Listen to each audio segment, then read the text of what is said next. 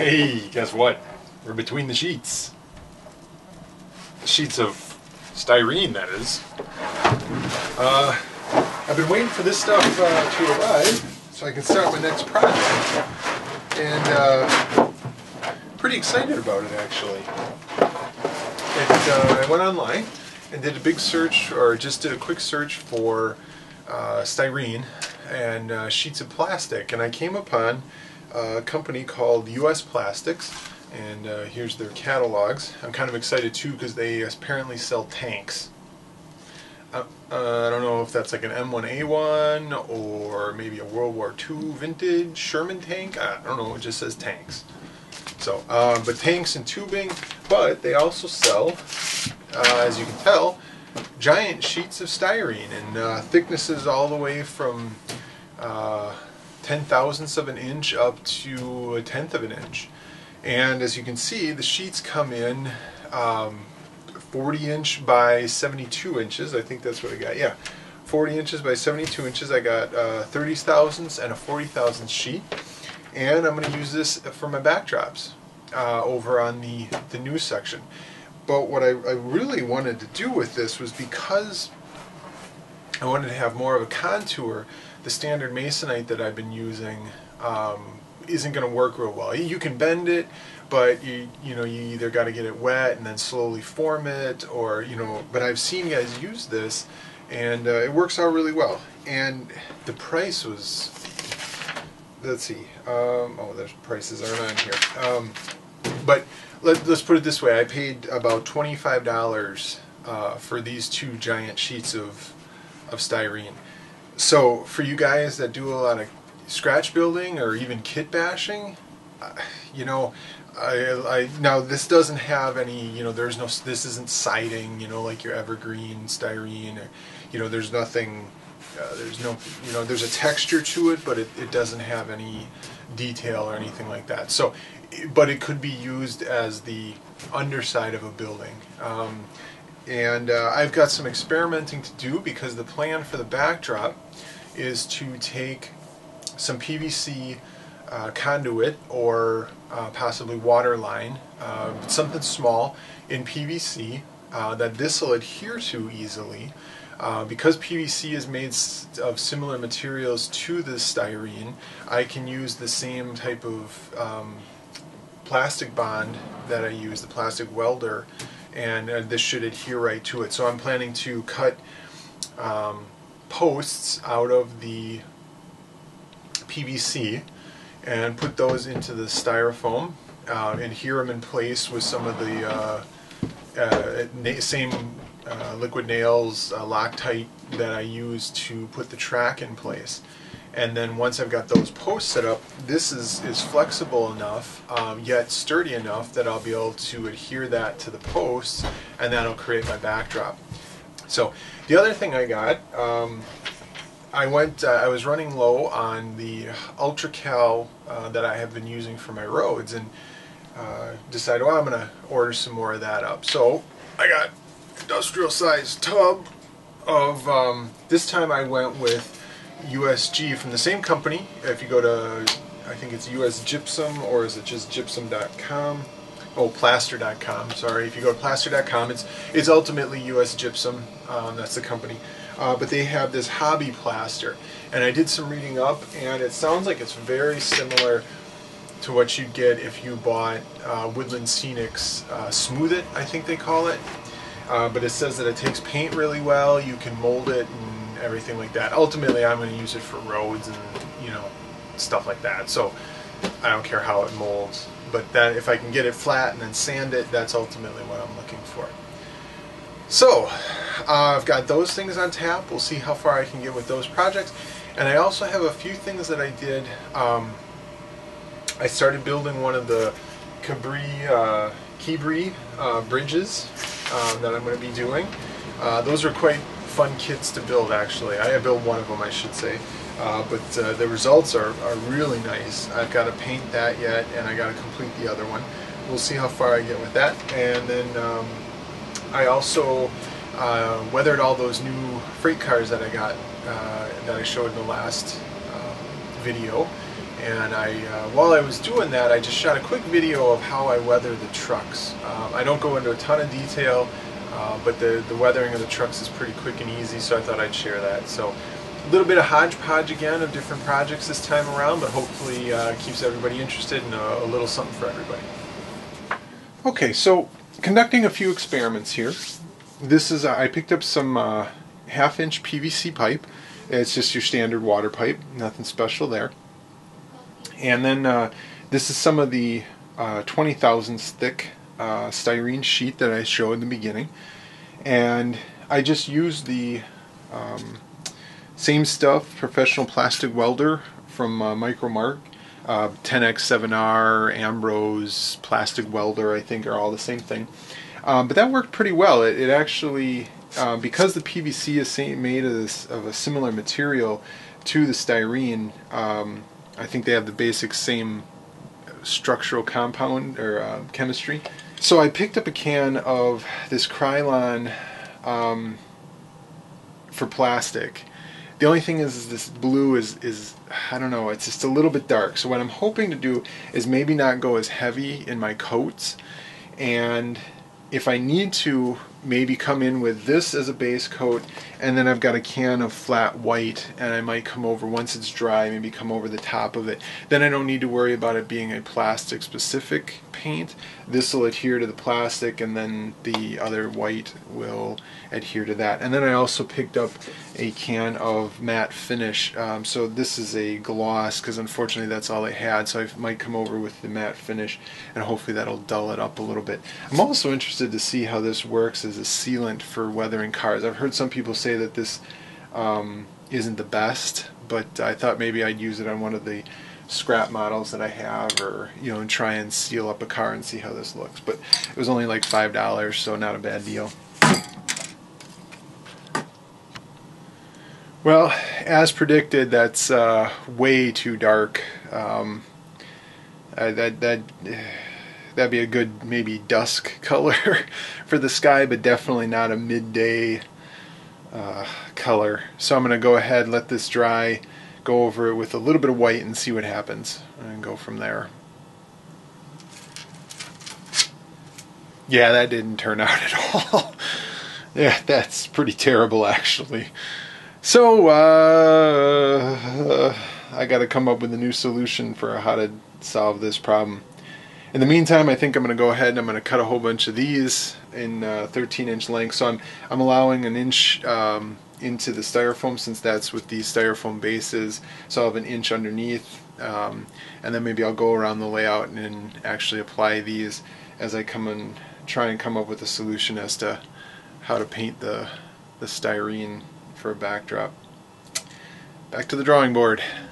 Well, I went ahead and I took some of the blue latex house paint that I've been using on all of my masonite backdrops, and it's not necessarily made for PVC, no doubt about that. However, it appears to be adhering pretty well to the styrene that I've got.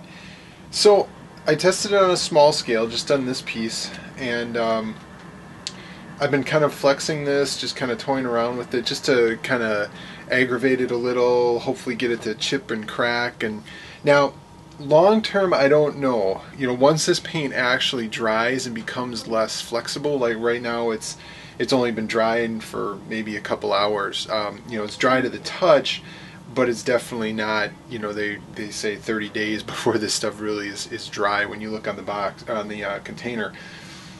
So my worry is that I apply this, and then once it actually starts to dry and harden, that it's just going to start cracking and flaking off. However, for now, I mean it's on there pretty good. It's not really coming off. I can't peel it off.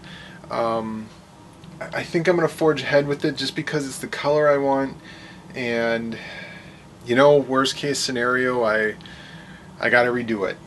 I guess it's a risk I'm willing to take. So while I was waiting for this to dry, I cut some more of the posts. So I have a whole bunch of 13-inch length posts, and these will become I'm going to place these throughout the layout, and these will become the support structure for the backdrop itself. And I'm going to actually go ahead and I'm going to try using this piece here is the 20 thousandths thick, and I thought this was going to be too thin, that it was going to be a little too flexible, but I think if I place these close enough together, this will actually work out okay. And it's just going to be a backdrop. I'm not going to be hanging anything on it. It's not going to be a structure or anything like that. So again, I'm going to risk it, give it a try, see what happens. And if it doesn't work, well, I've got to redo it. Alright, I know this appears like I'm making a wind farm here, but in actuality these are just the supports, and I've kind of just placed them out where I think they should go. This is going to be the curve in through here, so I think I'm going to place actually one more in here just to give it a nice gradual curve. And the advantage of using the round poles is that there's no sharp edges, so however they go in, and it should help, hopefully, what I'm really hoping is that it really kind of holds a nice curve on everything. But this is the plan here. I'll pan over here.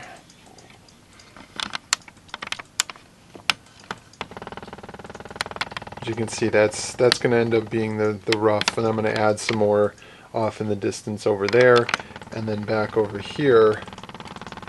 I'm actually going to probably add one that goes out that way to create a scene in this area, then the bridge scene itself. So I come back over here.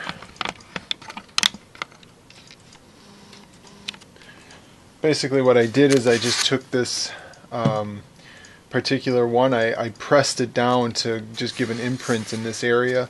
I came back with my X-Acto blade and then cut it out and then just pressed it into place, and I kind of went underneath here with my hand so I know where it is flush.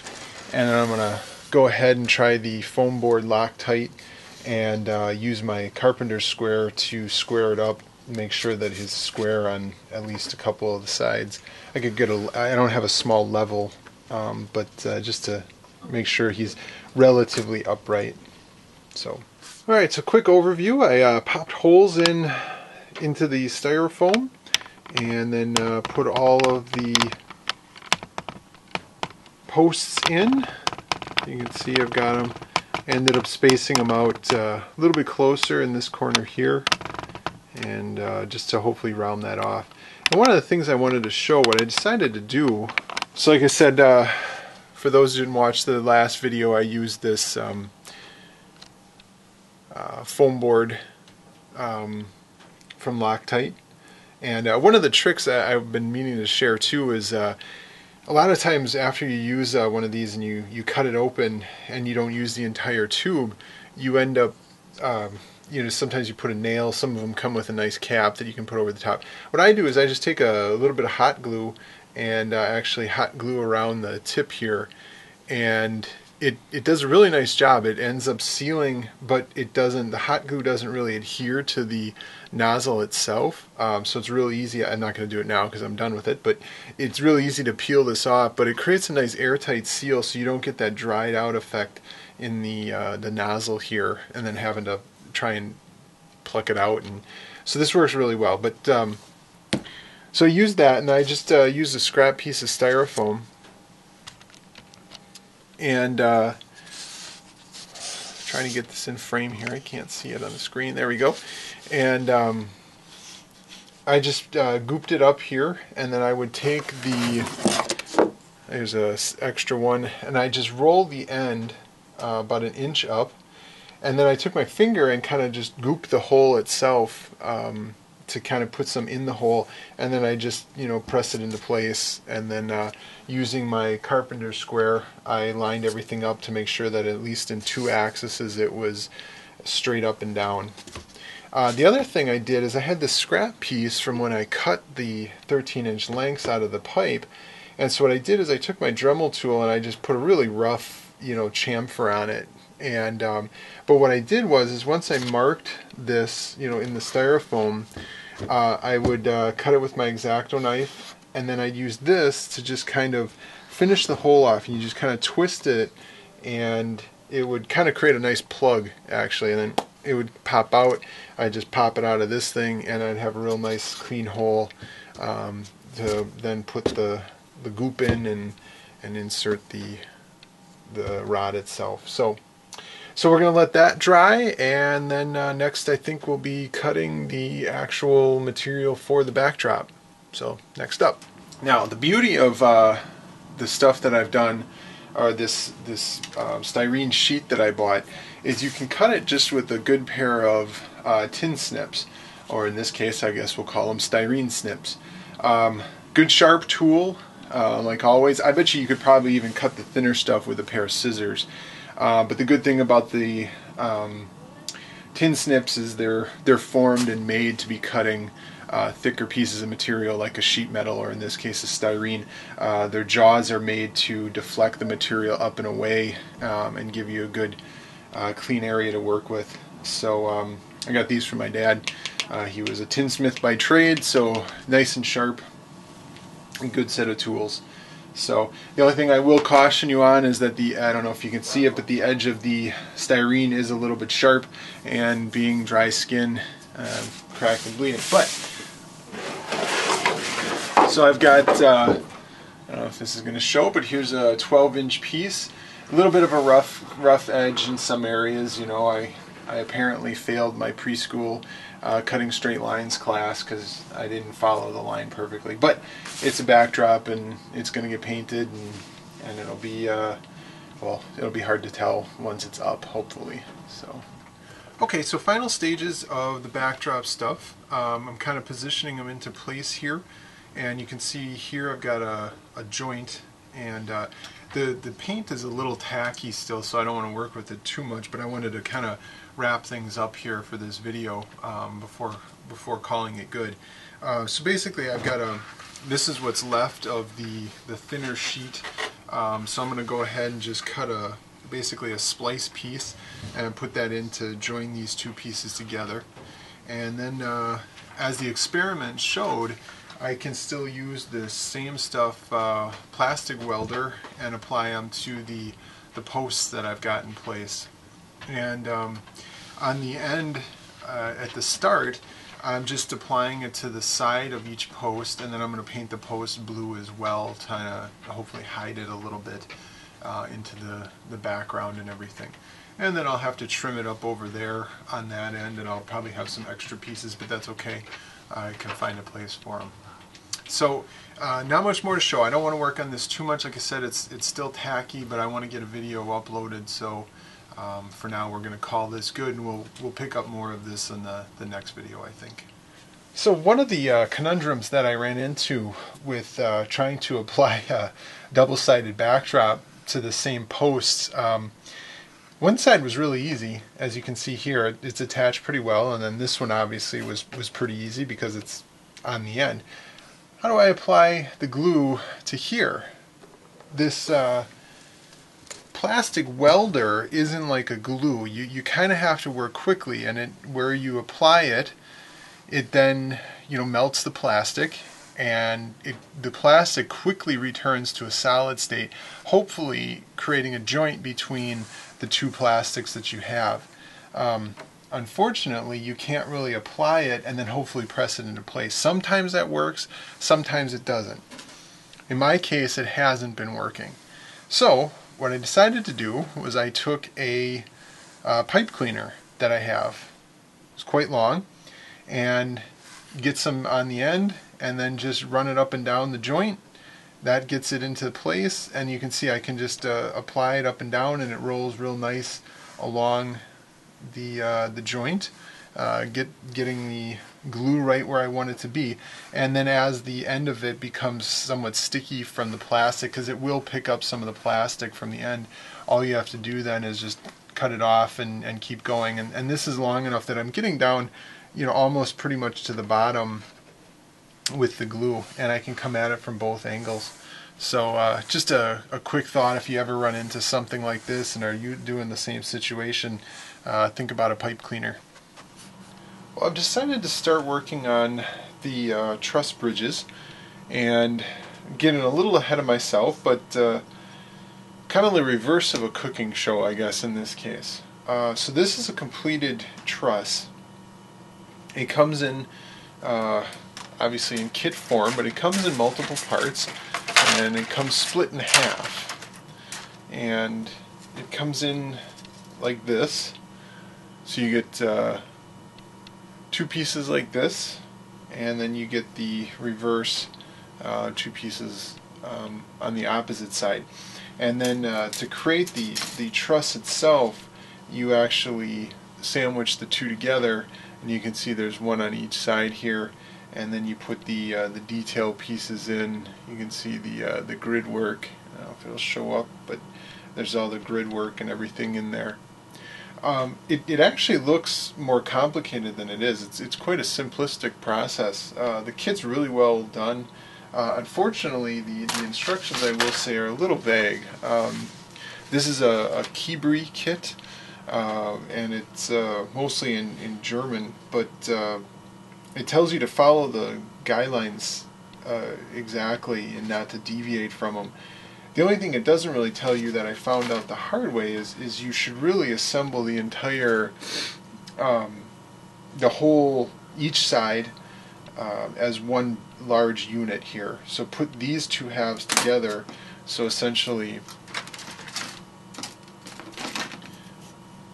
putting these together like so first, and then putting them together as a sandwich, as the actual truss. I didn't do that on this one. I made each side, one and then the other, and that made it a lot more difficult to make the joints in here. I don't think it's going to cause any real issues, but I definitely made it a little bit harder, I think, on myself. So nothing real big to show. I'm just using, it says use only a certain type of Kibri plastic adhesive. However, I found that the Micromark same stuff plastic welder works really well, and I'm using just a micro brush to apply it. The plastic doesn't deform all that much, which is really nice. And then so what I'm doing is I'm just applying it sparingly where I know pieces will be hidden, you know, so like in these areas and these tabs where there's joists that run up and down and then diagonally. On the detail parts in here, you can apply it in these channels on the kit, and then there's just channels for each one. But even if you apply it to the side of it, it doesn't deform like the Walthers kit does. This plastic's pretty robust. So obviously you want to keep it off the detail parts. You can see there's rivet detail on here. You definitely don't want to get it on there, but for the most part it's a pretty nice kit. So I've got two of these to build, so I've got half of one done, so I guess I'm a quarter of the way done building halves, and then I've got all the support structure for the track. You can see here I've got to build all of these guys, and then the actual track structure here. Looks like there's going to be some I-beams that roll through here. Then I got to figure out how to put the track on here. And then this is just finalizing the bridge. You can see they've got like pieces that run along the top here. So, but again, really nice kit. I'm really enjoying it, and going to keep going here. I wanted to take a quick shot of the finished bridge, and one of the things as I finished building it, I realized the clearance of the overall bridge. Now, a couple things. This is just a piece of flex track that I threw in here. When I finally finish the bridge, what I plan to do is take the rail off of some flex track, solder it to some circuit board ties, and then use some ties that I use for hand laying switches to create the track actually over the bridge. Now, most of the time the ties are a lot closer on track over bridges, and then there's also generally the inner guardrails, and I would like to model those as well. So this is the height of it's going to be roughly what we see here. However, most importantly was that clearance. As you can see, there's not a whole lot there. So I'm going to have to be sure that the track is adhered down to the bridge itself pretty well. And this is obviously one of my highest with the double stacks. I don't run a lot of double stacks, but I still needed to make sure it cleared. But it does, so we're good there. But overall, that's the finished bridge structure. Now I got to build another one. All right, little quick segment here. Nothing real detailed. Nothing real long. Just wanted to show I'm in the process. I got all those new cars I showed in one of the previous videos that I just did, and before I put anything on the layout, I like to just give everything a quick weathering. Nothing fancy, nothing real detailed. Just a wash, and then some powders or just airbrushing, just to dull up the paint on the models themselves. And one of the things I discovered that works really well for this is these Flow-Quill enamel paint markers, and I've got I think I mentioned these in a previous video. I think when I did the diorama that one time, I used these to paint the rails. So it comes in, this particular set came with rail tie brown and rail brown, and to me they look a little bit more green than anything, but that's okay. I use these on the wheels and the trucks themselves, just spinning the wheels. Let's go ahead and do one here. So I'll use the rail brown and get the flow going. You just gotta sometimes punch the tip down. So I got the paper towel here, and then I put it in the wheel surface and then just spin the wheel with my other finger, and that gets a real good coat inside the wheel there, and it also avoids touching the needle tip of the axle, so you don't gum the works up. So then I'll do the same thing on this one, then flip them over. Do the same thing here, do the same thing here. And so now the wheel surfaces are good and weathered. And then the next thing that I do is I just take the pen again and I put it to the surface of the back of the wheel, and then roll the wheel along like that, and then do it again. I know you can't really see it, but it gets the back of the wheel set real well. So I'll do that just to get a good coat on. And that's what's the beauty of these pens, is the paint is evenly applied, and if you need to get more to come out, you just tap it on a paper towel. And then I do the axle, just kind of go along, get the axle. You don't really see this under the car, but it helps to dull the surfaces, and in case you do see them. And then I'll come back and do the other side. Once I have the wheel surfaces done, I come back with rail tie brown, and then I do the actual truck side frames. And I just I'm not looking to get every surface evenly coated here, because once it's weathering, so again it's never an exact thing. You're never going to get an even coat. And then the other thing is right after I do this, while the paint is still a little bit wet, before it fully dries, I grab the entire assembly here. So you can see I've just got a little bit of a green, it's got a green hint to it. So I just take a old clothespin.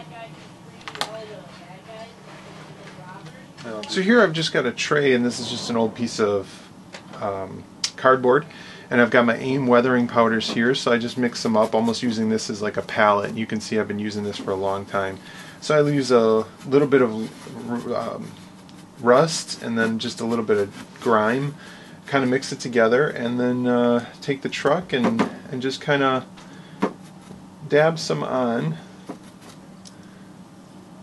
And with the paint being wet, this gives the truck kind of a textured feel to it, which is really nice. It kind of gives, rust, and the trucks themselves always have a real hard look to them. They've never been painted in general.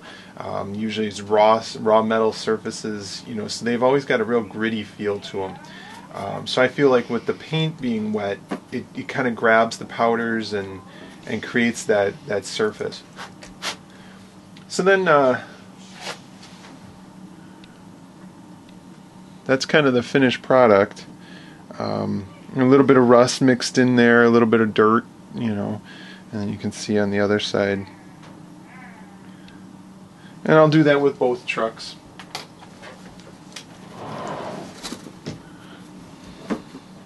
Just kind of dust it in, spin the wheel a little bit while it's in there.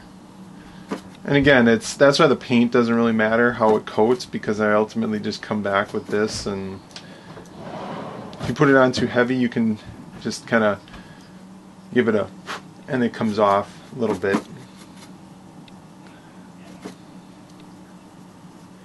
And if you want to be more specific, you can take some of the red and put it right on the springs, or you know, on the bearing caps and stuff like that. But you know, ultimately, it's just better than the straight black of the factory plastic, and then the wheel sets themselves, it hides the metal sheen. But the great thing about, you know, metal wheel sets is they've still got the silver wheel tread. You've still got the silver wheel tread there, so it's kind of realistic in that regards, but it hides the black and stuff like that. And because I'm working on kind of an assembly line here, and I've got so many cars to do, I just have this old egg carton, and normally I use this as my engine tray, so if I've got to work on an engine, I'll flip the engines over and set them in here, and the egg carton holds the engine or the car real well without damaging things too much. In this case, I've just gone ahead and labeled. I just put a label in here, so like in this case I've got Walther's double door boxcar, and I know that's the truck that goes with this. So then I just drop the trucks in there like that. They can dry in there, and I've got the screws to hold them in place in there as well. And I'll just keep going. And so that's kind of the assembly line for painting and weathering the trucks. Thanks again, everybody, for coming back and watching another video, sticking with me. Again, this one was kind of a little bit of this, a little bit of that. The backdrop stuff is my big kind of kickoff to the whole new area of the layout. I figure once I've got the backdrop in place, I can kind of start picking and choosing what scenes I want to work on. It's also kind of critical because there's a switch there, a turnout, and a possible few other pieces of track that I want to lay, that until I have the backdrop in, I won't be able to figure out what I want to do with the backdrop building. And I actually have Walther's backdrop building that I think I'm going to just apply straight to the backdrop instead of having it come out. It'll be a really low relief building. Thinking about making it like a sandpaper plant, so I can bring in 2 bay hoppers of, you know, sand, and you know, then paper products in box cars, things like that, and then outbound, obviously, of box cars, things like that. You know, more switching opportunities. Keep this town an active area when it comes time. So we'll see over time how the paint holds up on the backdrop. You know, so far so good. It doesn't seem to be curling it too much. I want to get it glued down, and hopefully that'll prevent it from warping or anything too much further, if at all. Hopefully not at all. So next video, I guess we'll see where we are. I've got another bridge to finish, and once I get that, maybe start the river scene. I got the farm scene. People have asked about handling some track, some turnouts using the jig that I have. I would like to get to that. I don't have a need for any turnouts at the moment. Since I haven't started the portable yard yet, I don't really have a need for them yet. But I think that'll be definitely a future project. Well, on cue, there's the sound of the furnace kicking in. I got a great idea from a user, Bob, and I don't have your username handy at the moment, but he suggested putting possibly a blanket kind of just surrounding the furnace. So I'm going to try that, you know, giving it room to breathe, but kind of just creating a dampening effect, hopefully. We'll see if that helps drown the noise out a little bit. So next time, we'll see what happens. And thanks again, everybody, for watching. Thanks for subscribing. We'll see you next time.